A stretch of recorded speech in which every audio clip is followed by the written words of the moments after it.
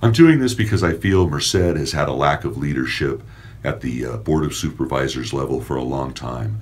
I think it's manifested itself into the situation we find ourselves in today with a lot of underemployment, a lot of unemployment, one of the highest poverty rates in the state of California, if not the nation.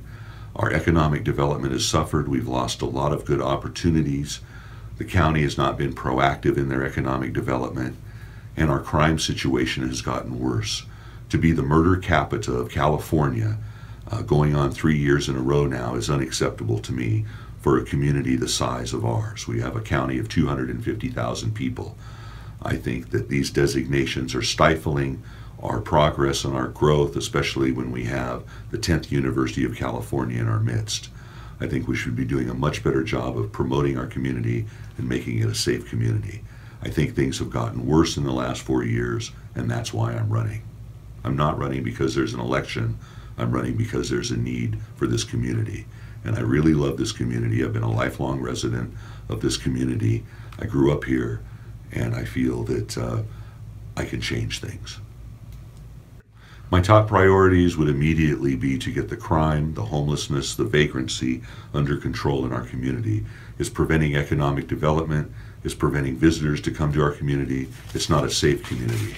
When we have the UC students told not to come to downtown Merced, which is a district I represent, that's unacceptable. We need to have an inviting community for our residents, for all of our residents. We need to take care of those that are vulnerable, but we can't let the crime and lawlessness continue. I'm not trying to criminalize homelessness. That's not what I'm saying at all, but there is a difference between homelessness and vagrancy. Our petty crimes have increased. We've seen that in our crime statistics. Again, to be the murder capita of California, Merced County, is unacceptable to me. This prevents economic development from happening. You have to have a safe community for other things to continue. Another top priority would be water, because if we do not have a sustainable water supply, all of these other things will not matter. And I'm specifically talking about groundwater.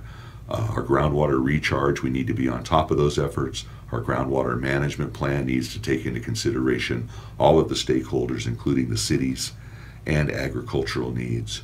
I think our surface water deliveries, it's going to be difficult to increase those supplies because of the regulatory pressures, but I think as a supervisor, I can have a profound effect on our groundwater recharge efforts. And I would work with all of the stakeholders, the farmers, to do that, and specifically recharge efforts in the off-season or the rainy season.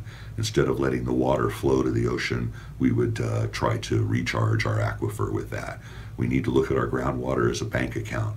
If our bank account runs out, we're not going to have any development, whether it be ag, businesses, homes, the UC, schools, because without water, nothing happens.